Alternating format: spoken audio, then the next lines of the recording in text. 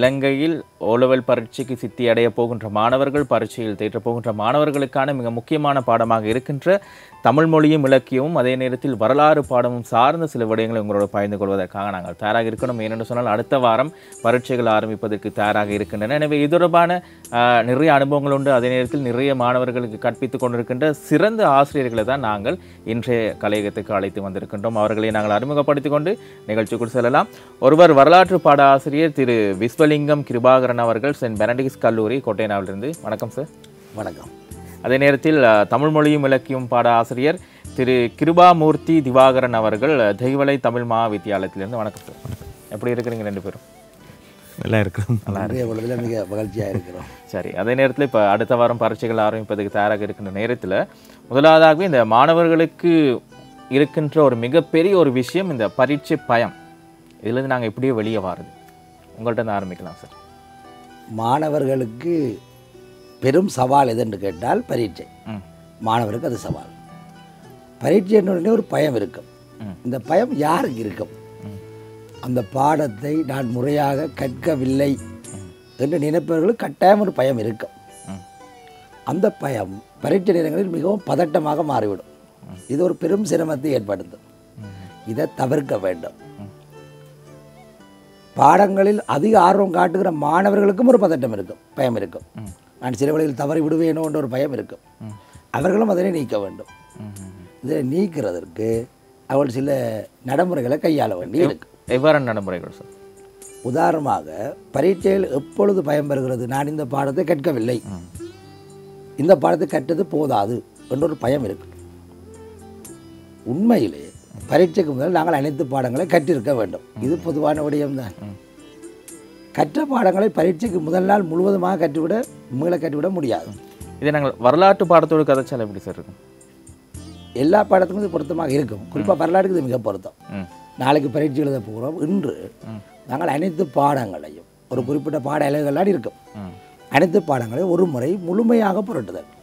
முழுமையாக வாசித்து அறிந்துவிட முடியாது, அது ஏற்கனவே நாங்கள் கற்றிருப்போம். முழுமையாக அந்த பாடங்களை நாங்கள் பார்க்க வேண்டும். முதலாம் பாடம் சரி, இதில் உள்ள விடயங்கள் இவ்வளவு. பிரதான தலையங்கங்களை கூட நாங்கள் பார்த்து கொண்டு போகலாம். இரண்டாம் பாடம் மூன்றாம் பாடம் என முழுமையாக பார்த்தால் அவருக்கு ஒரு தன்னம்பிக்கை வரும். நான் முழுமையாக பார்த்திருக்கிறேன். அப்படி பார்க்கும்போது ஒரு நுட்பத்தை கையாள வரும். ஏதாவது ஒரு பகுதி நாங்கள் கற்காமல் விட்டிருப்போம் அல்லது மறந்திருப்போம். அந்த பகுதியை மீண்டும் ஒரு முறை பார்த்தால் அவருக்கு ஒரு முழுமை கிடைக்கும். அந்த பதட்டம் பயம் மிகவும் குறை. இது ஒரு மிக சரியான ஒரு முறையாக இருக்கும். சரி. அதே நேரத்தில் இப்போ திவாரன் சார் சொல்லணும், இப்போ தமிழ் மொழியும் இலக்கியம் பாடத்திற்கான பயம் எவ்வாறு இருக்கின்றது? தமிழ் பாடத்தை பொறுத்தவரையில் மாணவர்கள் தளம்பல் அடைவது என்பது குறைவு. சொன்னால் அவர்களுக்கு ஏதோ ஒரு வகையில் விடையளிக்கக்கூடிய வாய்ப்பு தமிழ் மொழியும் இலக்கியம் பாடத்தில் காணப்படுகிறது. இருந்தாலும் மாணவர்கள் அவர்களால் இப்போது இந்த ஒரு கிழமைக்குள் இதை செய்ய முடியும்னு சொன்னால் முதலாவது சார் குறிப்பிட்டதை போல மனதில் இருக்கிற முதலாவது பதற்றத்தை நீக்கிக் கொள்ள வேண்டும். எதையும் மனதில் இலகுவாக என்னால் முடியும், நான் நல்ல பெறுபர்களை பெறுவேன் என்கின்ற மனநிலையை மாணவர்கள் முதலாக உருவாகி கொள்ள வேண்டும். தமிழ் பாடத்தை பொறுத்தவரை மாணவர்கள் திருப்பி திருப்பி குறிப்பிட்ட பகுதியை வாசித்தாலே அது அவர்களுக்கு இலகுவாக புரிந்து கொள்ளக்கூடியதாக இருக்கு. புதிய ஒரு விடயம் அல்ல. அதே போல் சில பாடங்கள் அவர்களுக்கு புரியாதன்மை இருக்கு. அதை இந்த ஒரு கிழமைக்குள் ஏதோ ஒரு வகையில் அதை விளங்கிக் கொள்வதற்காக முயற்சிக்க வேண்டும். புரிந்த பாடங்களை திருப்பி திருப்பி ஒரு முறை அவர்கள் வாசித்தாலே போதுமானதாக இருக்கும் பரீட்சைக்கு தயாராகுவது.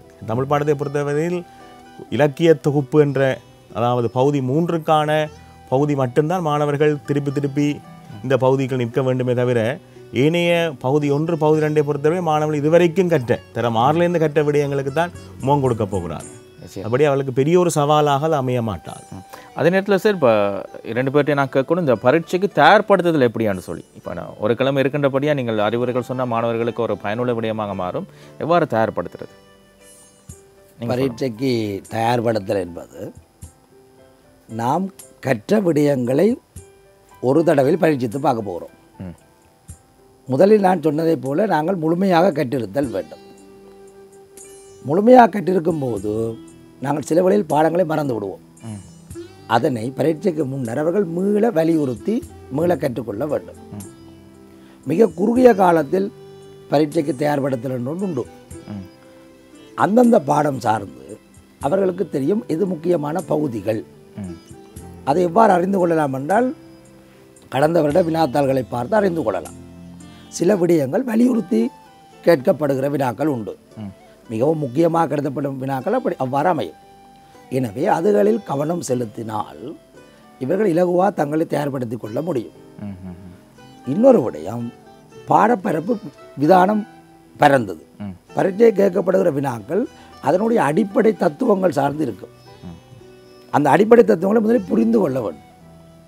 புரிந்து கொண்டு அதற்கு மேலும் கீழுமான தகவல்களை சேகரிக்கும் போது அவர்களால் பரீட்சை இலகுவாக பரீட்சைக்கு விடை எழுத முடியும். தத்துவங்களை அடிப்படை எடுத்துக்கொள்ள வேண்டும்.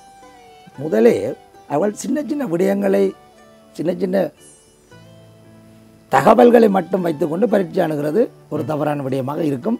முதலில் அந்த தத்துவங்கள் அடிப்படைகளை அறிந்து கொண்டு மேலும் கீழுமான விடயங்களை சேர்க்க வேண்டும். அப்போ இத்தனை பாடம் இருந்தாலும் ஒவ்வொரு பாடத்துக்குரிய அடிப்படைகளை புரியும் போது பரீட்சை எழுவது இலகுவாக இருக்கும். அப்போ தயார்படுத்தல முதல்ல அந்த பாடத்தை புரிதல். இதை சில ஆசிரியர்கள் மிக நேர்த்தியாக செய்வார்கள்.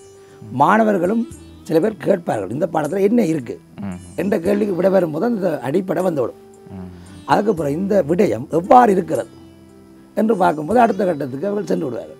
இவ்வாறு ஒரு எண்ணப்பாட்டில் அவர்கள் பரீட்சைக்கு தயார்படுத்தலாம். அது நீண்ட காலம் இருந்தால் மேலும் தகவலை சேகரிக்கலாம், குறுகிய காலம் இருந்தால் அடிப்படையை சேகரிக்கலாம். ஏதோ ஒரு விதத்தில் அவர்கள் தயார்படுத்தத்தானே வேண்டும். அந்த நுட்பத்தை கையாண்டு பரீட்சை இலவாக தயார்படுத்தலாம்.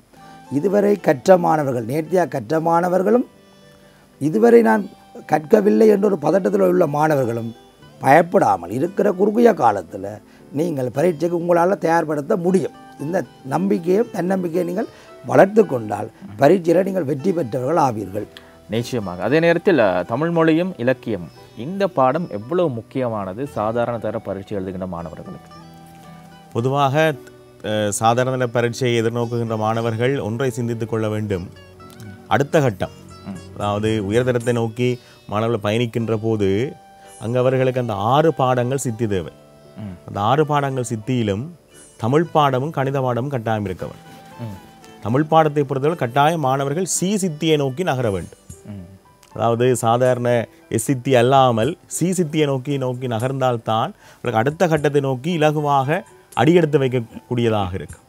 சாதாரணமாக ஒரு அரசாங்க தொழில் வாய்ப்புகளாக இருக்கலாம், இல்லாவிட்டால் அடுத்த இலவலுக்கு செல்கின்ற வாய்ப்பாக இருக்கலாம், உயர்தர கற்கையாக இருக்கலாம்.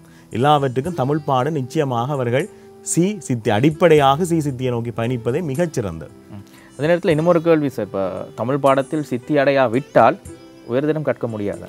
இல்லை, தமிழ் பாடம் கட்டாயம். நிச்சயமாக தமிழ் பாடத்தில் கட்டாயம் சித்தி இருக்க வேண்டும். ஆனால் அவர்கள் அடுத்த கட்டத்தை நோக்கி பயணிக்கிறதுக்கு சி சித்தி முக்கியம். சித்தி கூட சில இடங்களில் எடுத்துக்கொள்ளப்பட மாட்டாது. என்ற சித்தியோட அவர் கலைப்பிரிவை நோக்கி கூட பயணிக்க முடியாது. அதுபடியால் தமிழ் பாடத்தில் நிச்சயமாக மாணவர்கள் சி சித்தியை பெறுவதை மிகச்சிறப்பான கிட்டத்தட்ட 50 புள்ளிகளுக்கு மேல் எடுக்க வேண்டும். 5 புள்ளிகளுக்கு மேல் எடுக்க வேண்டும். சரி, அதே நேரத்தில் இப்போது நாங்கள் நேரடியாக நிறைய பொதுவான விஷயங்களை கதைச்சிடும். இப்போ அப்படியே பாடத்துக்குள்ள வரணும் சொன்னால் நிகழ்ச்சியை பார்த்து கொண்டு இருக்கின்ற மாணவர்களுக்கும் பயனுள்ள விடயமாக மாறும். இப்போது வரலாறு பாடத்தை நாங்கள் எடுத்துக்கொண்டு அதில் பல்தேர்வு வினாக்கள் அப்படின்னு சொல்லி இருக்குது. இது இலகுவானதா கடினமானது? பல்தேர்வு வினாக்கள் என்ற உடனே மாணவர்களுக்கு உற்சாகம் ஏற்படும். எழுத தேவையில்லை, விடைகள் இருக்கும். அவர்களாக ஒரு விடையை புதிதாக கண்டுபிடிக்க தேவையில்லை. எனவே இலகுவாக விடை அளிக்கலாம் என்று நினைப்பார்கள். அதில் ஒரு உண்மை இருக்கிறது. இருந்தாலும் அந்த பல்தேர்வு வினாக்களுக்கு முழுமையாக விடை அளிப்பதற்கு எங்களுக்கு பாடப்பரப்பு முழுமையாக தெரிதல் வேண்டும். அந்த வினாக்களை தயார்படுத்தும் போது அனைத்து பாடங்களிலும் வினாக்கள் அமையும். தனியாக ஒரு பகுதி மட்டுமன்றல்ல. எங்களுக்கு 18 தேர்ச்சிகள், 18 பாட அலகுகள் உண்டு. அது முழுமையாக ஆக குறைந்த 2 வினாக்களாவது அமைகிறது. எனவே மாணவர்கள் பரவலாக அறிந்திருக்கும் போது விடையளிக்கலாம். பரவலாக அறியாவிட்டால் ஒரு சில வினாக்களுக்கு இடர்படுவர். இரண்டாவது விடயம், அதில் கொடுக்கப்பட்ட வினாக்களை விளங்கிக் கொள்ளுகிற கிரகித்தல் ஆற்றல். அவர்கள் அதை கிரகித்து கொள்ளவன். அவசரப்பட்டு தெரிந்த விடயத்தை மட்டும் வைத்துக்கொண்டு விடையளிக்கக்கூடாது. அதை முழுமையாக வாசித்து கிரகித்து விடையளிக்க வேண்டும். இன்னொரு நுட்பத்தை கையாள்வார்கள். 4 விடைகள் இருக்கும். அதில் பெரும்பாலும் 2 விடைகள் பொருத்தம் அற்றதாக இருக்கும். அவற்றை முதலில் தவிர்த்து விட்டால் எங்களுக்கு 2 விடைகளை வைத்து நாங்கள் சிந்திக்கிற அளவு சிந்திக்கிறதுக்கான சக்தி கிடைத்தது. நம்ம மிக குறுகியதாக வந்து விடுவோம். அதன் பின்னர் விடைகளை இலவாக கண்டுபிடிக்க முடியும். அவ்வாறு அந்த விடைகளை அணுக வேண்டும். அந்த 40 வினாக்களுக்கும் 1 மணித்தியாலம் வழங்கப்படும். 1 மணித்தியாலம் போதுமானதாக இருக்கும். அந்த 1 மணித்தியாலத்தில் 40 வினாக்களை வாசித்து இதுதான் விடை என்று கண்டுபிடித்ததன் பின்னர் மாணவர்கள் ஒரு தடவை மீண்டும் வினாக்களை வாசிக்க வேண்டும். இல்லாவிட்டால் நாங்கள் அவசரத்தில் தவற விட்டு விடுவோம். நிச்சயமாக தவறு வரும். ஏதாவது ஒரு வசனத்தினுடைய முடிவு அடுத்த வரியில் இருக்கும். இந்த பண்பு அல்லாதது என்பது கீழே இருக்கும். பண்புண்ட உடனே அவர்கள் கீறி விடுவார்கள். இதில் இன்னொரு விஷயம் கேட்கணும் சார். இப்போ கோலர் ஒரு ஆள் கேட்டது, இப்போ மேற்கூறிய 3 வினாக்களும் அப்படின்னு சொல்லி 4வது பதிலும் இருக்கேன் தானே, மேற்கூறிய 3 வினாக்கள் யாவும் அப்படின்னு சொல்லி சில அப்படி மாணவர்கள் குழப்புகின்ற சில கேள்விகள் வரலாம், விடைகள் வரலாம் இல்லையா? அதுக்கு அவர்கள் எவ்வாறு புரிந்து கொண்டு பதில் அளிப்பது? பெரும்பாலும் இந்த பொது பரீட்சைகளில் அவ்வாறான வினாக்கள் தற்போது தவிர்க்கப்படுகின்றன. அவ்வாறு வந்தால் மாணவர்கள் அந்த வினாக்களுக்குரிய பொருத்தப்பாட்டை ஒவ்வொரு விடைகள் இது சரியானது, இது சரியானது, இது பிழையானது. எப்பொழுதும் பரீட்சைக்கு பென்சில் பயன்படுத்துங்கள். வரலாற்று பாடத்தை பொறுத்தவரையில் விடைத்தாளில் நீங்கள் பேனையால் எழுதுவதற்கு முன்னர் வினாத்தாளில் உள்ள விடைகளை நீங்கள் பரிசீலிப்பதற்கு கையில் ஒரு பென்சில் வைத்துக் கொள்ள வேண்டும். இது சரியானது, இது தவறானது, சரியானது, இது தவறானது. அப்பொழுது எப்படி வினாவை அவர்கள் மாற்றி கேட்டாலும் உங்களுக்கு விடை நீங்கள் தயார்படுத்தி விடுவீர்கள். நீங்கள் அது இலவா விடை அளிக்கலாம். அப்போ நிச்சயமாக ஒரு நுட்பமாக கையாளுங்கள். பென்சில் கட்டாயம் பரீட்சைக்கு கொண்டு போங்கள். பென்சிலை வைத்து அதில் தொடர்படுத்துகிற வினாக்கள் இருக்கும், இது தவறு இது பொருத்தம் என்று கேட்கிற வினாக்கள் இருக்கும். எனவே உங்களுக்கு தேவை. அப்போ உங்களுக்கு ஒரு செய்கை வழி போன்று பயன்படுவதற்கு உங்களுக்கு பென்சில் அவசியமாக இருக்கும். பேனையால் செய்வது உங்களுக்கு சிரமம். இதில் கணக்கை வெட்டி கீறி தொடர்படுத்தி போன்ற செயற்பாடுகள் உண்டு. எனவே அந்த நுட்பத்தை கையாண்டு மிக நேர்த்தியாக உங்கள் அறிவுக்கு அப்பால் ஒரு வினா அமைய போகிறது இல்லை. போட்டி பரீட்சை இல்லை தானே, பொது பரீட்சை என்றபடியா உங்களுக்கு வினாக்களை நீங்கள் மிக நேர்த்தியாக 40 வினாக்களை வாசித்து நேர்த்தியாக விடையளியுங்கள். அதில் உங்களுக்கு நேரம் போதாது என்று எண்ணப்பாடு இருக்க தேவையில்லை. 40 வினாக்களுக்கும் 1 மணித்தியாலம் போதியதாக இருக்கும். சில கேள்விகள் மிகச் சிறிதாக இருக்கும். அப்பொழுது உங்களுக்கு நேரம் மிச்சம். அந்த மிகுதி நேரத்தை பெரிய வினாக்களை வாசிப்பதற்கு பயன்படுத்தி கொள்ளலாம். எனவே அது ஒரு சராசரியாக போதிய நேரம், போதிய உங்களுடைய திறமையை சோதிக்கிற மாதிரி அந்த வினாக்கள் அமையும் போது நீங்கள் வெற்றிகரமாக விடையளிப்பீங்கள். நீங்கள் நினைப்பது போல மிக இலகுவாக அவசரப்பட்டு அதனை விடையளிக்க வேண்டாம். நிதானமாக வாசித்து விளங்கி உள்வாங்கி அடிப்படைகளை வைத்துக்கொண்டு விடைக்கு வர வேண்டும். வந்தால் நீங்கள் கூடிய புள்ளிகளை வளமையாக பெறுவதை விட பெற்றுக்கொள்ள நிறைய வாய்ப்புகள் இருக்குது. நிச்சயமாக. அதே நேரத்தில் இப்போ தமிழ் மொழியும் இலக்கியம்னு பார்த்தால் பகுதி 1, பகுதி 2, பகுதி 3. இதில் பகுதி 2 வந்து நான் கூடுதலாக மார்க்ஸ் எடுக்கக்கூடிய பகுதி. இந்த பகுதி 3 நாங்கள் பார்த்தா கூடுதலாக மார்க்ஸ் இழக்கப்படுகின்ற ஒரு பகுதியாக இருக்குது பகுதி 3. இது 3ஐயும் பற்றி கொஞ்சம் விளக்கமாக சொன்னால் நன்றாக. அதாவது பகுதி 1, பகுதி 2 வினாக்கள் எங்களுக்கு பகுதி 1ம் பகுதி 2ம் ஒன்றாகத்தான் மாணவர்களுக்கு வழங்கப்படும்.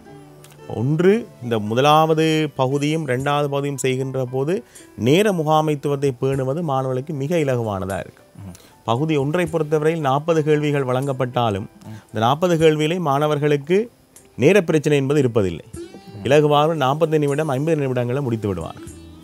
இப்போ அந்த பகுதி 1ல் தரம் 6ல் இருந்து கற்ற விடயங்கள், தரம் 6ல் இருந்து 11 வரை கற்ற விடயங்கள், சாதாரணமாக ஒரு சாதாரண பரீட்சை கொடுக்கப்படுகின்ற பகுதி 1 பேப்பரை தரம் 8, தரம் 9 படிக்கின்ற மாணவர்களே நல்ல தேர்ச்சி அடைந்த மாணவர்கள் 20 வினாக்களுக்கு விடையளித்து விடுவார்கள். பொதுவாக பகுதி 1ஐ பொறுத்தவரையில் மாணவர்கள் இடர்படுகின்ற இடம் 20வது கேள்வியிலிருந்து 30வது கேள்வி வரை இலக்கண வினாக்கள். அவற்றை மீள மாணவர்கள் அதற்கென்று புத்தகங்கள் இருக்கிறது, தமிழ் மொழியும் இலக்கியமும். அந்த புத்தகங்களை மிக அழகாக வாசித்து விளங்கி கொண்டு சென்றாலே ஆசிரியர் வழிகாட்டல்களோடு அதற்குள்ளும் மிகச்சிறந்த புள்ளிகளை பெற்றால் பகுதி 1ல் 30க்கு மேலே 35 வரைக்கும் மாணவர்களால் இலகுவாக போகக்கூடிய வழி இருக்கிறது. அதே போல் பகுதி 2ல் இவர்கள் அந்த நேரத்தில் பகுதி 1ல் மிச்சப்படுத்துகிற நேரம் இவர்கள் பகுதி 2ல் கட்டுரை கடிதம் எழுதுவதற்கு மிக தாராளமாக நேர பிரச்சனை இல்லாமல் இவர்களால் நகர்ந்து கொள்ளக்கூடியதாக இருக்கு. அதான் முக்கியமான விஷயம். மற்றது சார் குறிப்பிட்டதை போல வினாக்களை முழுமையாக வாசித்தல் வேண்டும். அதில் கேட்பாங்க பொருந்தி வராத கூட்டம், பொருத்தமற்றது, தொடர்பல்லாதது என்று கேட்கப்படும். மாணவர்கள் எடுத்தெடுப்பிலே கேள்வியை வாசிக்கின்ற போது படித்த விடயங்களாக இருக்கும், உடனடியாக விடையளிக்க பார்ப்பார். தயவு செய்து மாணவர்கள் ஒரு முறைக்கு 2 முறை அந்த கேள்விகளை 2 முறையாவது வாசித்து விடையளிக்க வேண்டியது கட்டாயம். இப்போ வரலாற்று பாடம் என்று நாங்கள் எடுத்துக்கொண்டால் அதில் நிறைய விடயங்கள், சில விடயங்களை எங்களுக்கு ஞாபகம் வைத்துக் கொள்வதற்கே சில நேரத்தில் கடினமாக இருக்கலாம். என்னென்ன வினாக்கள் சார்ந்து வருகின்ற அந்த வரலாற்று பாடத்தை நாங்கள் எடுத்துக்கொண்டோம், என்னென்ன வினாக்கள் இருக்கும் என்று மேலோட்டமாக சொல்ல முடியுமா? குறிப்பிட்டு சொல்ல முடியாவிட்டாலும் கூட. உண்மையில் வரலாற்று பாடத்தினுடைய பாடப்பரப்பு சற்று விரிந்தது, மிக பரந்தொரு பரப்பு. அதில் மாணவர்களுக்கு பரீட்சை சார்ந்து என்ன மாதிரி வினாத்தால் அமையும் என்பதுதான் நீங்கள் கேட்ட வினாவினுடைய மிகச் சுருக்கம். மாணவர்கள் நீங்கள் சரியான பொருத்தமான வினாத்தாளை நீங்கள் எழுதியிருப்பீர்கள், பரீட்சை செஞ்சிருப்பீர்கள். இல்லாவிட்டாலும் அந்த வினாத்தாளை முதலில் புரிந்து கொள்ள வேண்டும். உங்களுக்கு பல்தேர்வு வினாவை கொண்ட ஒரு வினாத்தாள் இருக்கும், அதில் 40 வினாக்கள் அமையும். இது நான் முதல் குறிப்பிட்டது போல அதை நீங்கள் அனைத்து பாடங்களிலும் உள்ள அறிவை வைத்து அந்த வினாத்தாளை நீங்கள் பூர்த்தி செய்யணும். வினாத்தாள் 2 செகண்ட் பேப்பர், அதில் இலங்கை வரலாறு உலக வரலாறு என்று தெளிவாக பிரிக்கப்பட்டு வினாக்கள் அமையும். இலங்கை வரலாறு நாங்கள் விடையளிக்கணும், உலக வரலாறுலையும் விடையளிக்க வேண்டும். 2 பிரதான பகுதிகள். இலங்கையை மட்டும் கற்றுவிட்டு உலகத்தை தவிர்த்து விட முடியாது. உலக வரலாற்றை அதிகமாக படித்தால் இலங்கை வரலாற்றில் நாங்கள் தவற விட்டு விடுவோம். எனவே 2 பாகங்களும் இலங்கை வரலாறும் உலக வரலாறும் உங்களுக்கு தெளிவாக இருக்க வேண்டும்.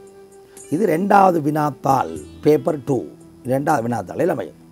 2வது வினாத்தாளில் நாங்கள் கையில் எடுத்தால் அதில் 3 பாகங்கள் இருக்கும். 3 பாகங்கள் இருக்கும்.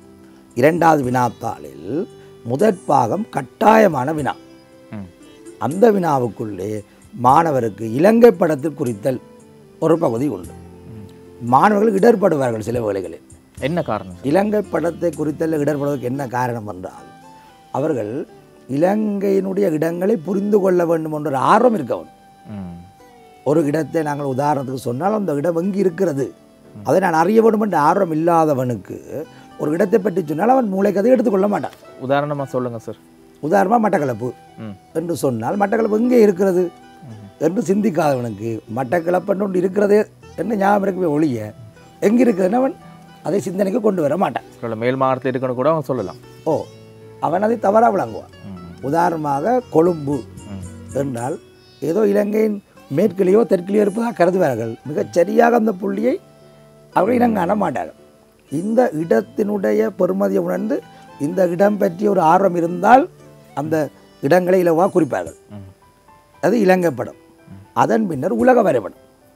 உலக வரைபடத்துக்கு 6 புள்ளிகள், அது 2வது பகுதியாக அதில் இருக்கும். அதன் பின்னர் 4 வினாக்கள் தனித்தனி கூற்றுக்களாக இருக்கும். அது இலங்கையில் ஆரம்பித்து உலக விடயங்களுடன் தொடர்புடையதாக அந்த 4 கூற்றுகள் இருக்கும். அதன் பின்னர் 2 படங்கள், உங்கள் புத்தகங்களில் படங்கள் இருக்கும். அந்த படங்களில் 2 படங்கள் தரப்படும். அந்த 2 படங்களை 4 வினாக்கள் கேட்கப்படும். இவ்வளவுத்துக்கும் விடையளித்தல் ஒரு கட்டாய கல்வி. இந்த படங்கள் எதை சார்ந்து இருக்கும் சார்? படங்கள் 2 விதமாக இருக்கும். ஒன்று இலங்கை சார்ந்த ஒரு விடயம், இலங்கையினுடைய கலைப்படைப்பு, இலங்கையினுடைய முக்கியத்துவத்தை வெளிப்படுத்தும் அம்சம், ஏதோ ஒரு குறிப்பிடத்தக்க ஒரு சிறப்பு உடைய படங்களாக இருக்கும்.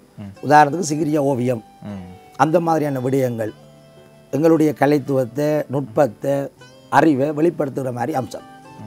2வது உலகம் சார்ந்து ஒரு முக்கியத்துவம் வாய்ந்த ஒரு தலைவர், முக்கியத்துவமான செயற்பாட்டை செய்தவர், அந்த மாதிரியான படங்கள் தரப்படும். 2 விதமான படங்கள் அதில் இருக்கும். இது பகுதி 1, அதாவது வினாத்தாள் 2 பகுதி 1. வினாத்தாள் 2 பகுதி 2 இலங்கை வரலாறு. இலங்கை வரலாறில் என்ன மாதிரி அந்த வினாக்கள் அமைகிறது என்று கேட்டால், இலங்கையின் ஆரம்பகால குடியேற்றத்தில் தொடங்கும். அது ஒரு சுவாரஸ்யமான பகுதி. இலங்கை முந்தி யாருமற்ற ஒரு தீவு, பின்னர் யாரோ வந்து குடியேறி இருக்கிறார்கள். அவர்கள் யார்? அவர்கள் என்ன மொழி பேசினார்கள்? அவர்கள் உதாரணமாக தமிழா சிங்களமானு கேட்டால் இல்லை, ஆரம்பகால மனிதன். அந்த மனிதனில் இருந்து ஆரம்பிப்பார்கள். ஒவ்வொரு முறையும் அது சார்ந்த வினாக்கள் அமைகிறது. பதிலோட நீங்கள் போனால் நல்லா இருக்கும்னு நினைக்கிறேன் சார்.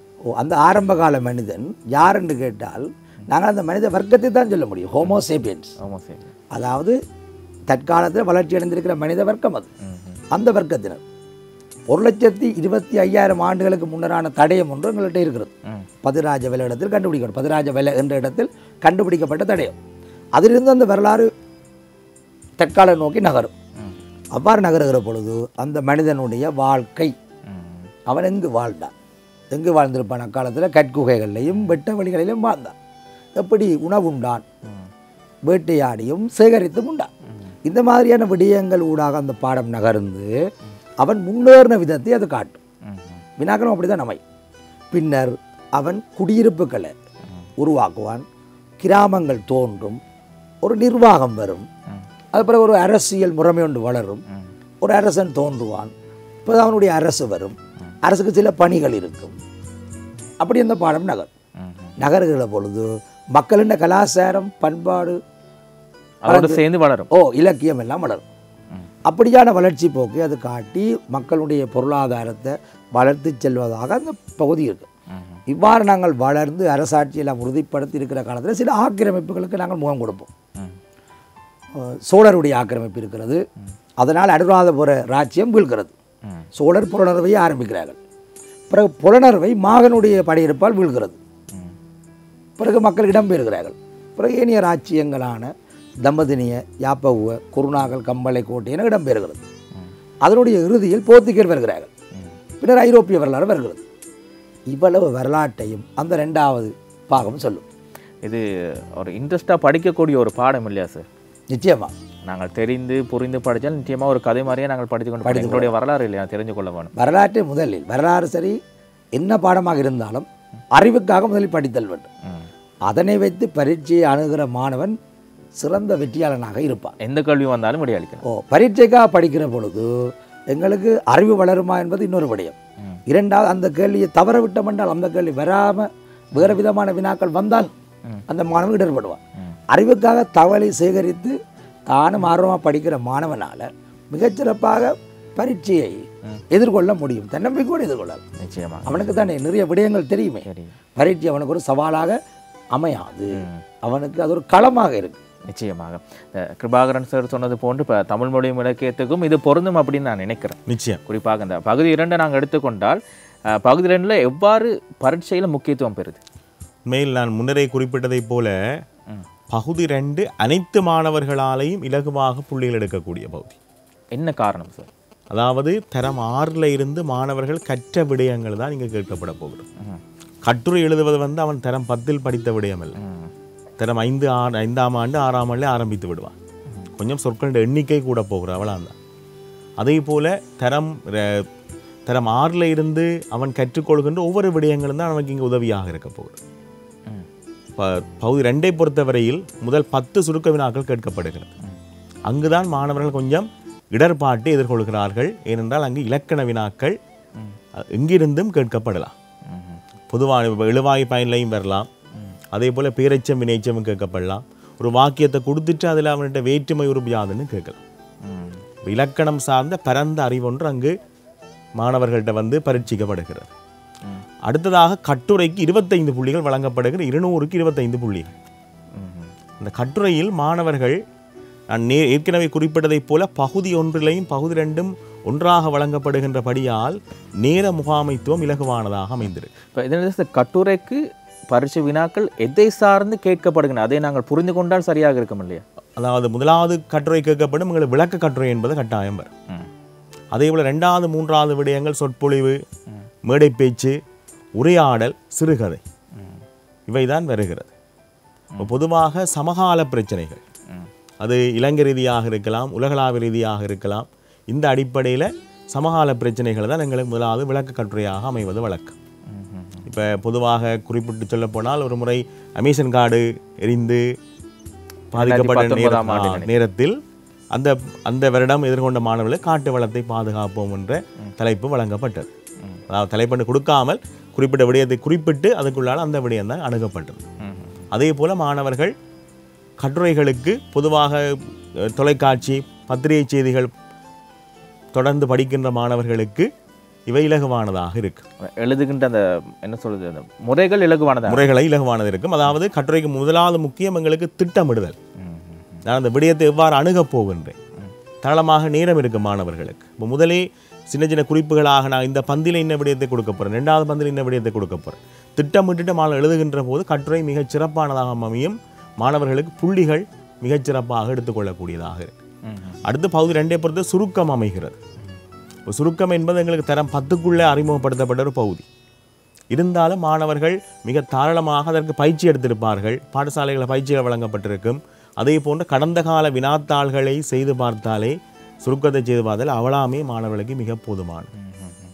அடுத்தது கடிதம், துண்டு பிரசுரம், அடுத்த கிரைத்தல் பயிற்சி ஒன்று வழங்கப்படும். இங்கு பகுதி 2 பொறுத்தல மாணவர்கள் தம்முடைய இவ்வளவு காலம் கேட்ட தமிழ் அறிவோடே மாணவர்கள் அந்த பகுதி 2க்கு விடியளிக்கின்ற தன்மை காணப்படுகிறது. பகுதி 2 தான் மாணவர்களுக்கு ஏத்திரத்தையும் கொடுக்கும். அதே போல மாணவர்கள் சாதாரண நிலையில் இருக்கிற மாணவர்கள் சீத்தரத்துக்கு முன்னேறுவதற்கும் பகுதி 2 மிக உதவியாக அமையும். பகுதி 2 மாணவர்கள் மிக சரியாக திட்டமிட்டு செய்வது முக்கியமாகும். இப்போ நீங்கள் நிறைய பேப்பர் கரெக்ஷனுக்கு போயிருக்கப்படியா சார், கட்டுரை என்று பார்க்கின்ற பொழுது நீங்கள் சில கட்டுரைகளை பார்க்கும்போது உங்களுக்கே வியப்பாக இருக்கும்.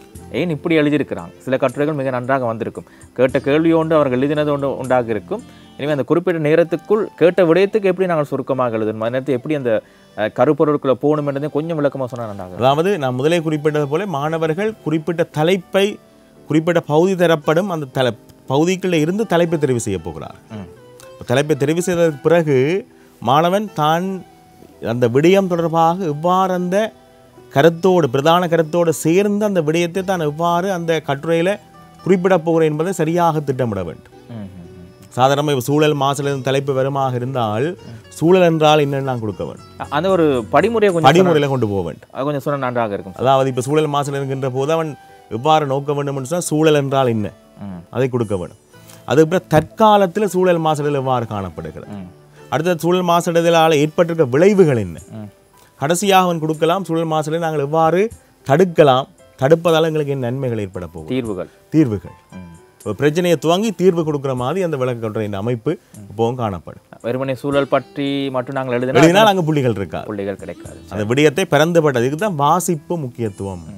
வாசிப்பு குறைஞ்சிருக்கா சார் இன்றைய காலத்தில் நிறைய மாணவர்கள்? நிச்சயமா கையடக்க தொலைபேசிகள், நவீன தொலைத்தொடர்பு சாதனங்கள வளர்ச்சி வாசிப்பு பழக்கத்தை மாணவரிடமிருந்து எடுத்து விட்டது முழுமையாக.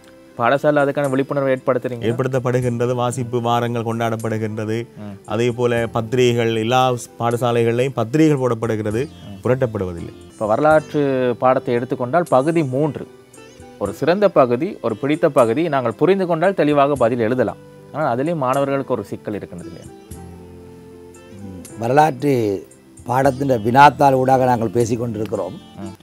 வினாத்தாள் முதலாவது வினாத்தாள் MCQ வினாக்கள், பல்வேறு வினாக்கள் பற்றி கதைத்தோம். 2வது வினாத்தாளில் பகுதி 1 கட்டாயமானது. 2வது வினாத்தாளில் பகுதி 2 இலங்கை வரலாறு, 2வது வினாத்தாளில் பகுதி 3 உலக வரலாறு. உலக வரலாறு என்ற உடனேயே உலகத்தில் சுவாரஸ்யமான சம்பவங்கள் நிறைய சிறுவயதிலிருந்து படித்திருப்பீர்கள். மனிதன் சிம்பன்சியிலிருந்து தோன்றினான் என்ற உடனே மாணவர்களுக்கு உற்சாகம் பிறந்துவிடும். அப்போ நம்மளுடைய பாட்டா ஒரு சிம்பன்சி தானா கட்டாயம் ஒரு கேள்வி கேட்பார்கள். இப்போ சிம்பன்சி இருக்கா இல்லையா? இருக்கிறது. அப்போ ஏன் மனிதன் வரலை? இப்போ உள்ள சிம்பன்சி வந்து மனிதன் ஏன் தோன்றவில்லை? அவ்வாறான சுவாரஸ்யம் அங்கு பிறக்கும். மிக உற்சாகமாக கேட்பார்கள். ஆனால் ஓலெவல் பரீட்சைக்கு அவர்கள் ஒரு வினாக்குத்தான் விடையளித்தல் வேண்டும். பகுதி 3 ஒரு வினாவும், நிறைய வினாக்கள் 2 அல்லது சில வேளையில் 3 வினாக்கள் அமையலாம். ஒரு வினாக்கு விடையளிப்பார். இந்த பகுதி 3 உலக வரலாறு. உலக வரலாறில் ஓலெவல் பரீட்சை மாணவர்களுக்கு உலக யுத்தம் ஒரு முக்கியமான இடம் வகிக்கிறது. உலக யுத்தம் பற்றி மாணவர்கள் கற்றுவிட்டால் உலக யுத்தத்துக்கு விடையளிக்க ஆர்வம் காட்டுவார்கள். அது இலகுவான பகுதி. சண்டைகள், நிகழ்வுகள் எல்லாம் சுவாரஸ்யமான. ஹிட்லர், முசோலினி அவருடைய கதைகளை அங்கொன்று மிகொன்றுமாக கேட்டிருப்பார்கள். ஹிட்லர் பற்றி தெரியாதவர்கள் இருக்க மாட்டாங்க. இப்போ தான் சமூக வலைத்தளங்கள் நிறைய விஷயங்கள் இருக்கு. அவர்களுக்கு எப்போவும் ஒரு ஆர்வம் இருக்கும், ஹிட்லர் நல்லவரா கெட்டவரா. இந்த ஒரு வினாவை அடிப்படையாக வைத்தாலே அந்த பாடத்தை புரிய ஆரம்பிப்பாங்க. ஹிட்லரை போல முசோலினி, ஜப்பானில் அணுகுண்டு வீசிய நிகழ்வு, இந்த மாதிரியான பல சம்பவங்களுடைய தொகுப்பாக அந்த பாடம் இருக்கிறது. அதை விட உலகத்தில் நடைபெற்ற முக்கியமான புரட்சிகள், உலகத்தினுடைய முக்கியமான புரட்சிகளின் விளைவு தான் இன்றைய உலகம் என்பார்கள். கைத்தொழில் புரட்சியின் விளைவு இன்றைய நவீன உலகம். ஏனைய புரட்சிகளின் விளைவு கலாச்சார உலகம், அரசியல் உலகம். அந்த புரட்சிகள் சம்பந்தமான வினாக்கள் உண்டு, பாடங்கள், தேர்ச்சிகள் இருக்கிறது. அதை விட ஐரோப்பாவினுடைய மறுமலர்ச்சி. ஐரோப்பா முன்னர் ஆரம்ப காலம், மத்திய காலத்தில் ஐரோப்பா மிகவும் பின்தங்கிய நிலைமையில் இருந்தது. ஆரம்ப கால ஐரோப்பா வளர்ச்சியடைந்த ஐரோப்பா. கிரேக்க ரோம ராஜ்யம் மாணவர்கள் அறிந்திருப்பார்கள். அப்பொழுது ஐரோப்பா உயர்நிலையில் இருந்தது. பின்னர் ரோம பேரரசு வீழ்ச்சியின் பின்னர் ஐரோப்பாவுக்கு ஒரு பெரும் பின்னடைவு. அது சாதாரண காலம் இல்லை, ஒரு நீண்ட காலம், 1000 வருடங்கள் அளவில் ஐரோப்பாவின் வளர்ச்சி பின்தங்கி இருந்தது. மறுபடியும் ஐரோப்பாவில் ஒரு பெரிய மாற்றம். கொன்ஸ்டாந்தினோபிள் நகரத்தை துருக்கியர் கைப்பற்றுகிறார்கள். கைப்பற்றின உடனே அது பெரிய மாற்றங்கள் நிகழ்கிறது, நிறைய மாற்றங்கள். அப்பொழுது ஐரோப்பாவில் மறுபடியும் ஒரு நல்ல வாழ்க்கை தோன்றுகிறது. அதனை மறுமலர்ச்சியினை இனம் காண்போம். ஐரோப்பாவின் மறுமலர்ச்சிக்கு பிறகுதான் இன்றைய ஐரோப்பாவை நீங்கள் இனம் காண. அப்போ ஐரோப்பாவின் மறுமலர்ச்சி அவர்களுக்கு ஒரு அடிப்படையான பாடமாக இருக்கிறது. அந்த முக்கியமான பாடங்களூடாக அவர்கள் 3வது பகுதியை அணுக வேண்டும். அதில் ஒரு வினாவுக்கு மாணவர்கள் விடியளிப்பார்கள். அதையும் அவர்கள் சுவாரஸ்யமாக அந்த சம்பவங்களை கற்று அறிந்து அடிப்படைகளை புரிந்து கொண்டு பரீட்சைக்கு தங்களை தயார்படுத்த முடியும். இலகுவாக விடியளிக்கக்கூடிய ஒரு பகுதியாகத்தான் 3வது பகுதி இருக்கிறது. 2வது இலங்கை வரலாறு தான் நமது மாணவர்கள் இடர்படுவது உண்டு. உண்மை அதுதான். சொந்த நாட்டு வரலாறு, சொந்த நாட்டு வரலாறு, சொந்த நாட்டு வரலாறு தானே என்று கற்காக விடுவது. இடர்படுவதற்கு இன்னொரு காரணம் பிறகு கற்கலாம்னு வைத்துக் கொள்வது. இது எல்லா பாடத்துக்கும் பொருத்தம். படிக்கலாம்னு இருப்பார்கள், ஆனால் பரீட்சை வந்துவிடும். பரீட்சையை எதிர்கொண்டு நிற்கும். நாம் அதை நோக்கி வந்து கொண்டிருப்போம். அப்போ தான் எங்களுக்கு ஒரு மெலைப்பு தோன்றும், படிக்காம விட்டுட்டோமே. இந்த நிலைமை உண்டு. இல்லை, இந்த எங்களோட நாட்டு வரலாறை பார்க்கும்போது சார், இதில் சில ஆண்டுகளை ஞாபகப்படுத்திக் கொள்வதில் மாணவர்கள் சிரமம் இருக்கு இல்லையா? 2வது விமல தர்மசூரன் எப்போது பிறந்தார், எவ்வளோ ஆட்சி காலம், இப்படி நிறைய அரசியலோட ஆட்சி காலத்தை ஞாபகம் வைத்துக் கொள்வது. இதில் ஒரு இடர்பாடு உண்டு என்றால், மாணவர்கள் மரணம் செய்ய வேண்டிய ஆண்டுகளினுடைய எண்ணிக்கை குறைவுதான். 2வது அந்த ஆண்டுகளை அழுத்தி வினாக்கள் அமைவதும் இல்லை. அந்த ஆண்டை ஞாபகம் வைத்துக் கொள்வது ஒரு அறிவு ஆகாது. இன்னொரு விடயம், ஆண்டு ஞாபகம் வைத்துக் கொள்ள வேண்டிய தேவை வரும் பொழுது சில நுட்பங்களூடாக ஆண்டுகளை ஞாபகப்படுத்திக் கொள்ளலாம். இப்பொழுது பாருங்கள், இலங்கைக்கு சுதந்திரம் கிடைத்த ஆண்டு 1948. 1000 என்றால் முன்னுக்கு 1, 9, 4, அங்கே 8. ஆசியாவுக்கு வாஸ்கோ ட காமா வரார், போர்த்துகல் கார். ஆசியாவுக்கு முதல் வந்த ஐரோப்பியன் வாஸ்கோ ட காமா. வாஸ்கோ ட காமா வந்த ஆண்டை நாங்கள் அந்த இலங்கை சுதந்திரத்திலிருந்து எடுப்போம். எவ்வாறு? நடுவில் இல்லை 2 இலக்கங்களை மாற்றி போடுங்கள். 1948 9ம் 4ம் இருக்கிறது. 4 முன்னுக்கு போட்டு 9 இடத்தா போட்டு பாருங்கள். 1498 வாஸ்கோ ட காமா வந்த ஆண்டு. எதிலிருந்ததை எடுத்துக்கொண்டோம், இலங்கை சுதந்திரம் கிடைத்த ஆண்டிலிருந்து. இவ்வாறு நுட்பங்களூடாக பார்க்கும் பொழுது இலவ ஆண்டுகளை ஞாபகம் வைத்துக் கொள்ள முடியும். இது ஆசிரியர்களுடைய கைகளிலும் இருக்கின்றது இல்லையா? ஆசிரியருடைய கைகளில் இது இருக்கிறது. இதை சொல்லும்போது மாணவர்களது சுவாரஸ்யமாக அனுசரித்து போவதிலும் அடுத்த விடயம் இருக்கிறது. இலகுவாக சில விடயங்களை, கடினமான விடயங்களை புரிந்து கொள்ளலாம். சிரமம் என்று நினைக்காமல் இதை மாணவர்களே கண்டுபிடிப்பார்கள். மாணவர்கள் புதிய நுட்பங்களை கையாள்வார்கள். எனவே அது சிரமமாக அமையாது. கற்கும் மாணவர்களுக்கு அது ஒரு சுவாரஸ்யமான பகுதியாகத்தான் இருக்கும். ஆண்டுகளை நினைத்து பயப்பட தேவையில்லை மாணவர்கள். பயப்படுத்த அதை நினைத்து இப்போது இருக்க மாணவர்கள் தற்கால உலக வரலாறையும் தற்கால இளைஞனுடைய வரலாறையும் தெரிந்து வைத்திருக்கின்றார்களா, அல்லது ஏட்டுக்கல்வியோடு மாத்திரம் நிற்கின்றதா? தற்கால மாணவர்கள் தற்காலத்தில் இளைஞர் நடக்கிற விடயங்கள் பற்றிய ஆர்வம் மிக குறைவு, கண்டுகொள்வதே இல்லை. அவர்கள் குறிப்பாக பத்திரிகை வாசித்தல் பெருமளவு குறைந்து விட்டது மாணவர் மத்தியில். 2வது, செய்திகளை அவர்கள் செவிமடுப்பதில்லை. ஒரு டிவி சேனலாக இருந்தால் அவர்கள் அந்த செய்தி நேரம் சேனலை மாற்றுவதை நீங்கள் பார்க்கலாம். மாணவர்கள் செய்திகளை கேட்பதில்லை. செய்திகளை கேட்பது வயது வந்தோர்.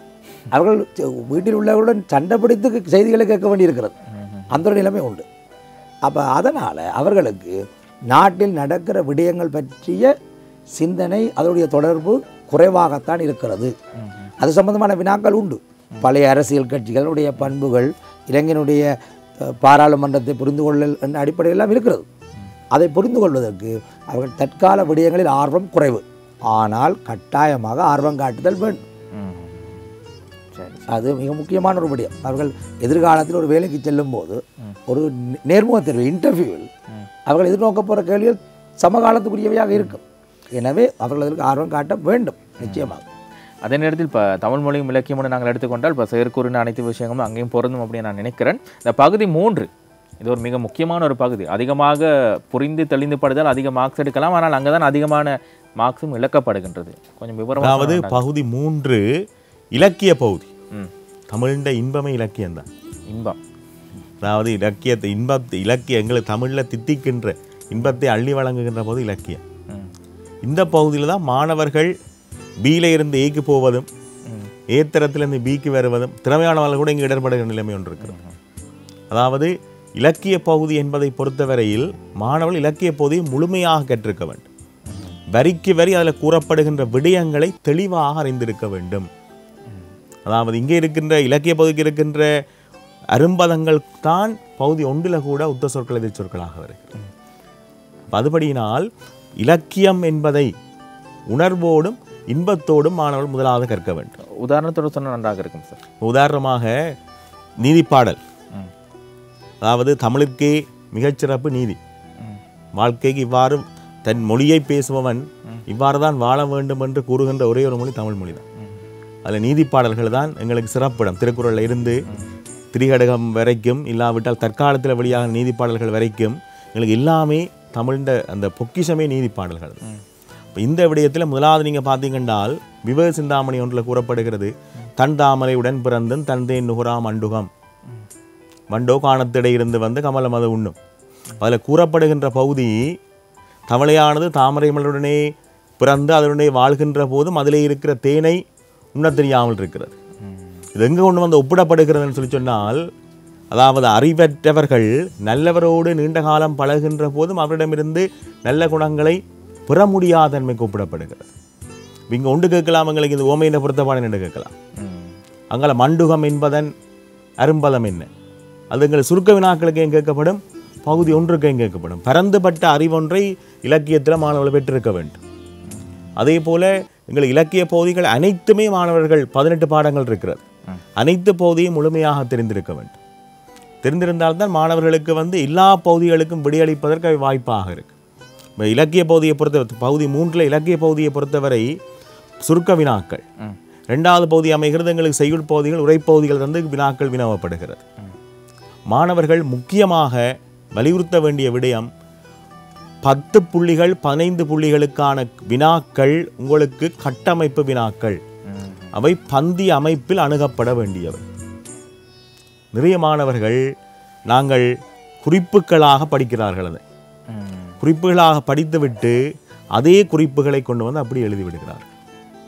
இதனால் இப்பொழுது உங்களுக்கு புள்ளிகள் ஃபைனல் மார்க்கிங்கில் உங்களுக்கு புள்ளிகள் குறைக்கப்படுகிறது.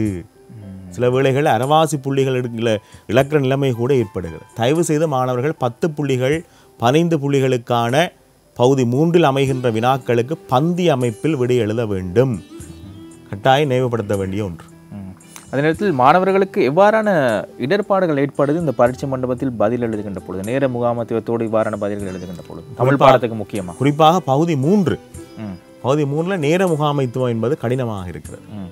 அதாவது நிறைய கற்றுக்கொண்டு போகின்ற மாணவர்கள் நிறைய விடயங்கள் தெரியும், அனைத்தையும் எழுத வேண்டும் என்று எதிர்பார்க்கிறார்கள். சில வேளை ஒரு கேள்வி செய்யாம வராங்க. இதை மாணவர்கள் கொஞ்சம் கவனிக்க வேண்டும். எத்தனை புள்ளிகள் இருக்கோ அந்த புள்ளிகளுக்கு ஏற்ற மாதிரி விடை எழுத வேண்டும். 2 புள்ளிகளுக்கு ஏற்ற வினாவிற்கு அதுக்கு ஏற்றவாறு விடை அணுக வேண்டும். 5 புள்ளிகளுக்கு ஏற்ற வினாவுக்கு அவ்வாறு விடை அணுக வேண்டும். இதை கொஞ்சம் மாணவர்கள் கட்டாயம் கவனத்தில் கொள்ள வேண்டும். சில விடயங்களில் வந்து ஒரு கேள்விக்கு வந்து எங்களுக்கு ஒரு 15 குறிப்புகளுக்கான 15 குறிப்புகளோடு விடை எழுதப்படலாம். அவ்வளோத்தையும் எழுதணும்னு நாங்கள் எதிர்பார்க்கப்படுவதில்லை. அந்த மாணவர்கிட்ட 10 குறிப்புகள் இருந்தாலும் எங்களுக்கு போதுமானதாக இருக்கும். குறிப்புகளை நிச்சயமாக பந்தி அமைப்பில் எழுத வேண்டும். தொடர்ந்து ஸ்டார் மார்க் பண்ணி எழுதுகின்ற மாணவர்கள் இருக்கிறோம். படித்ததை அப்படியே கொண்டு வந்து ஒப்புவிச்சுட்டு போகிறது. அதை கட்டாயம் மாணவர்கள் கவனத்தில் கொள்ள வேண்டும். கேள்விக்கான பதிலை நாங்கள் எழுதுகின்ற பொழுது தேவையற்ற பதிலை தவிர்ப்பது எவ்வாறு? நிச்சயமாக மாணவர்கள் இப்போ எங்களுக்கு இதிகாசம், மகாபாரதம், ராமாயணம் போன்ற பகுதிகள் நிறைய மாணவர்கள் கற்றிருப்பார்கள். நிறைய விடயங்கள் அவர்களுக்கு தெரிந்திருக்கு. இங்கே எங்களுக்கு வினாத்தாள் எதிர்பார்க்கப்படுவது குறிப்பிட்ட அவர்களுக்கு பாடப்பரப்பாக வழங்கப்பட்ட பகுதிக்குள்ளே இருந்து அவர்கள் அதை எவ்வாறு கற்று அதை தெளிந்து எவ்வாறு விடையளிக்கிறார்கள் என்பதற்காகத்தான் எங்களை வினாத்தாள் தயாரிக்கப்படும். ஆகவே அந்த பகுதிக்குள்ளே இருந்து மட்டும்தான் மாணவர்கள் விடை எழுத வேண்டுமே தவிர தாங்கள் கற்ற அந்த பரந்துபட்ட விடயங்கள் எல்லாத்தையும் கொண்டு வந்து அங்கே ஒப்புவிக்கக்கூடாது. உதாரணமாக குகப்படலம் இருக்கிறது. குகப்படலத்திலே உதாரணமாக குகண்ட பண்புகள் என்று கேட்டால் குறிப்பிட்ட அந்த 7 பாடல்களுக்கே வருகின்ற குகண்ட பண்புகளை குறிப்பிட வேண்டுமே தவிர சில பேர் தாங்கள் கற்ற விடயங்கள் உதாரணமாக ராமனுக்கும் குகனுக்கும் நட்பு அந்த பகுதி இங்கே எங்களுக்கு வரவில்லை. குகன் கொண்டு போய் ராமனுக்கு மீனும் தேனையும் வழங்குகிற பகுதியை கூட எழுதுகின்ற மாணவர்கள் இருக்கிறார். அவ்வாறான விடயங்களை தவிர்த்து கேட்கப்படுகின்ற வினாக்களுக்கு உங்களுக்கு வழங்கப்பட்ட பாடப்பரப்புகளை இருந்து மட்டும்தான் மாணவர்கள் விடையளிக்க வேண்டும். சாதாரணமாக கம்பராமாயணத்தை பற்றி ஒரு சின்ன அறிமுகத்தை வழங்கிவிட்டு மாணவர்கள் விடையளிக்க வேண்டும். தேவையற்ற விடயங்கள் அதை தவிர்க்கப்பட வேண்டும். நிச்சயமாக. அதே நேரத்தில் இப்போ வரலாற்று பாடத்தை நாங்கள் எடுத்துக்கொண்டால் சில வினாக்களுக்கு பதிலை நீங்கள் பார்க்கின்ற பொழுது உங்களுக்கு நகைச்சுவையாக இருக்கும். அதே நேரத்தில் ஒரு ஆதங்கம் இருக்கும், ஏன் நாங்கள் எவ்வளவு கற்பித்து கொடுத்து மாணவர்கள் இவ்வாறு எழுதுகின்றார்கள் அப்படின்னு சொல்லி. அவ்வாறான சந்தர்ப்பங்கள் இருக்கா? எவ்வாறு வினாக்களுக்கு சிறந்த முறையில் விடையளிக்க வேண்டும்? வரலாற்று பாடத்திலே வினாத்தாள் 2இல் விடையளிப்பதற்கு ஒரு வரன்முறை இருக்கிறது. முதலில் எல்லாத்துக்கும் முதல்ல தரப்பட்ட அறிவுறுத்தல்களை வாசித்தல் வேண்டும். ஏனென்றால் ஏதோ ஒரு காலத்தில் பரீட்சை இந்த பண்பு மாறப்போகிறது. முதல் தடவையாக அந்த வினாக்களை மாற்றுவார்கள். நாங்கள் முதல்ல உள்ள அறிவுறுத்தல்களை கட்டாயம் வாசிக்க வேண்டும். வாசிக்காவிட்டால் இடர்படுவோம். இரண்டாவது, அந்த வினாக்கண்ட முடிவிலே புள்ளிகள் வழங்கப்படும். போடப்பட்டிருக்கிறது 3 புள்ளிகள். 3 புள்ளிகளுக்கு 3/4 பேஜ் ஒரு இது முழுக்க எழுத வேண்டும் என்ற அவசியம் இல்லை. முதலாவது வினா 3 புள்ளிகளுக்குரியது. அது 3 சொற்களை கொண்டதாக இருக்கும். இலங்கைக்கு வந்த ஐரோப்பியர்களை குறிப்பிடுக. போர்த்துகீர், ஒல்லாந்தர், ஆங்கிலேயர். இதுக்கு போர்த்துகீரை பற்றி ஒரு விளக்கமோ ஒல்லாந்தரை பற்றி ஒரு விளக்கமோ எழுத தேவையில்லை. இதை மாணவர்கள் தங்களுக்கு தெரிந்ததெல்லாம் எழுதுவார்கள். இது ஒரு தவறானது. இரண்டாவது, அடுத்த கட்டமைப்பு, அந்த கட்டமைப்பு வினாக்களில் அடுத்த 4 புள்ளிகளுக்கு வினா கேட்கப்படும். அதில் 4 கூற்றுக்கள் இருக்கலாம், அல்லது 2 விடயங்களை வலியுறுத்தி சொல்வதாக இருக்கலாம். அவையும் சின்ன அளவில் குறிப்பிட்ட அளவில் எழுதப்பட வேண்டும். பின்னரான வினாக்கள் 5 புள்ளிகள் 6 புள்ளிகள் அவை கட்டுரை அமைப்பில் விளக்கப்படுதல் வேண்டும். இதே மாணவர்கள் புரிந்து கொள்வது குறைவு. இதை நேர்த்தியாக ஒரு வினாவை எழுதியவர்களுக்குத்தான் இந்த பக்குவம் வரும். இதை அவர்கள் கவனத்தில் எடுக்கணும். இரண்டாவது பிரச்சனை, அவர்கள் முதலாவது வினாவை பார்த்தீங்களா அது ஒரு பூசணிக்காய் மாதிரியும், கடைசி வினா ஒரு நெல்லிக்காய் மாதிரியும் இருக்கும்.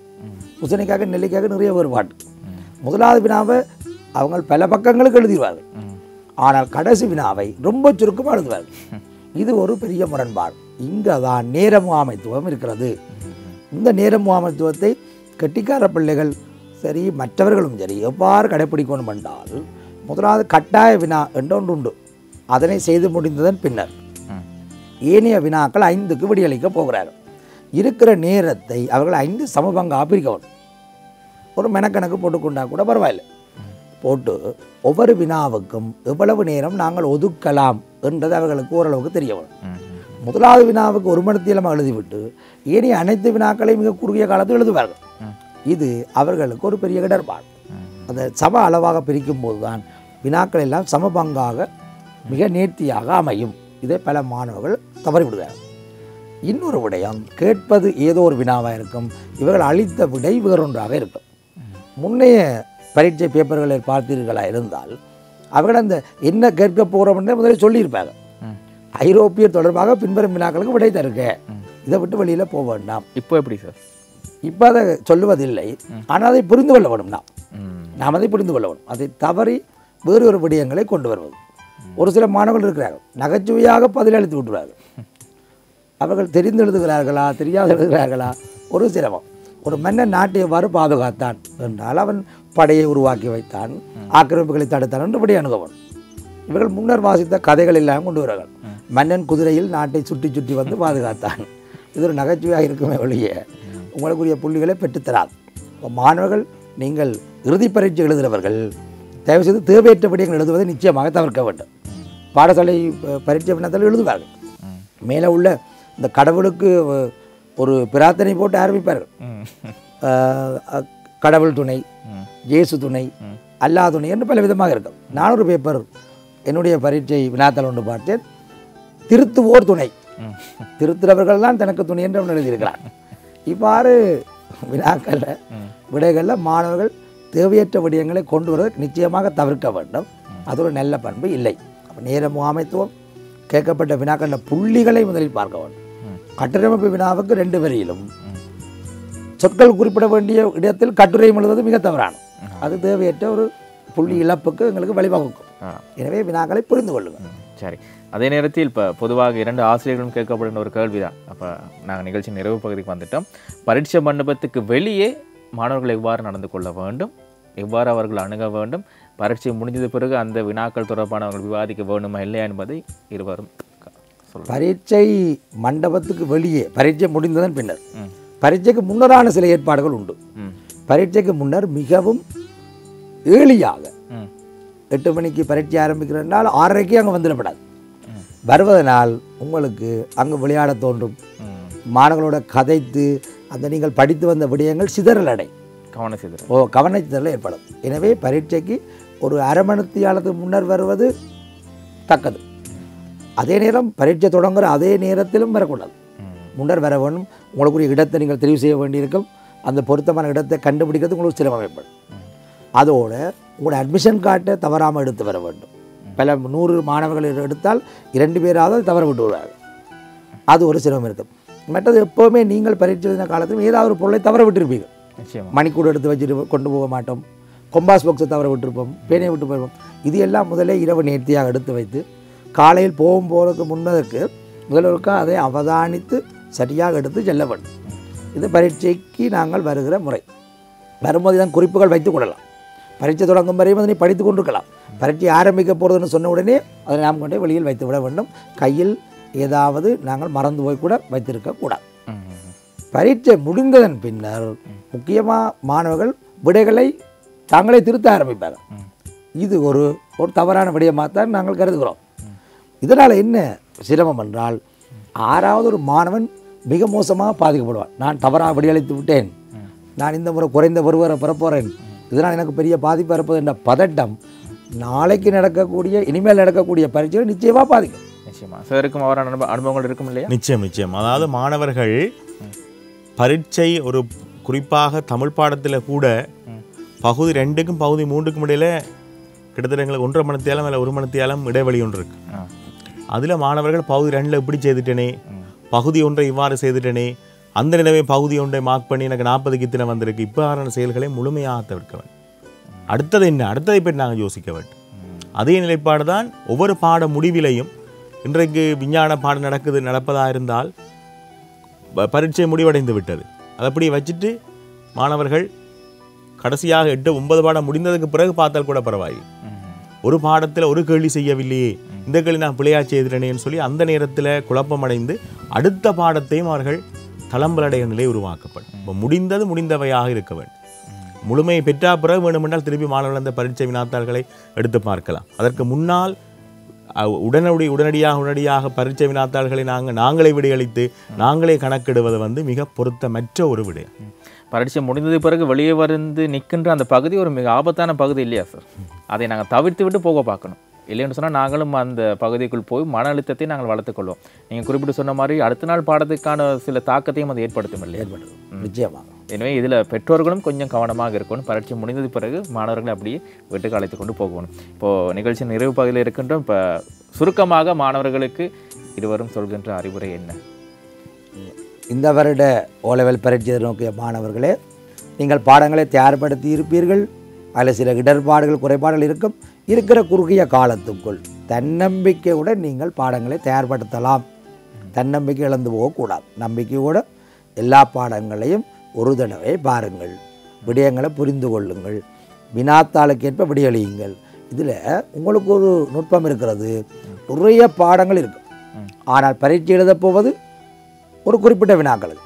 அந்த வினாக்களுக்கு மட்டும் நீங்கள் சரியாக விடையெழுதி விட்டால் நீங்கள் தானே வெற்றியாளர்கள். முழுமையாக கற்றிருக்கவில்லை என்ற மனத்தாக்கம் 5 வினாக்களுக்கு விடையெழுதி நாங்கள் அதில் நிறைவு மட்டத்தை அடைந்து விட்டோம் என்றால் எங்களுக்கு வெற்றி தானே. மிச்ச பகுதிகள் நாங்கள் படிக்கவில்லை என்ற தாக்கம் இல்லை. எனவே உங்களுக்கு குறிப்பிட்ட கேள்வியெல்லாம் வரப்போகின்றன, வினாக்கெல்லாம் வரப்போகின்றன. அதற்கு நீங்கள் மிக நேர்த்தியாக விடையளிக்க முடியும். முழுமையாக கற்கவில்லை என்ற பயம் கூட தேவையில்லை. ஆக மிக நேர்த்தியாக தன்னம்பிக்கையோட விடையளித்து இந்த வருடம் நல்ல பெறுபவர்களை நீங்கள் எடுக்க வேண்டும் என்று உங்களை வாழ்த்தி நாங்கள் நிறைவு பகுதிக்கு வருகிறோம். அதே போல் மாணவர்களும் முக்கியமாக எல்லோருக்கும் ஒவ்வொன்று எளிதென்று ஔவையார் குறிப்பிடுவார். உங்களுக்குள்ளும் திறமை இருக்கிறது, உங்களாலும் முடியும். எல்லோருமே நைனே சித்தியை பெற முடியாது. உங்களால் முடிந்த வெளியில் எங்களை கௌரவமாக சொல்லக்கூடிய சிறந்த பெறுபவர்களை பெற்றுக்கொள்ளுங்கள். அதே போன்று முயலுமான மாணவர்கள் சிறந்த பெறுபவர்களை பெறுங்கள். எல்லோருக்கும் இந்த பரீட்சையில் வெற்றி பெற மன நிறைந்த வாழ்த்துக்களை வழங்கி கொண்டு விடைபெறுகிறோம். நன்றி.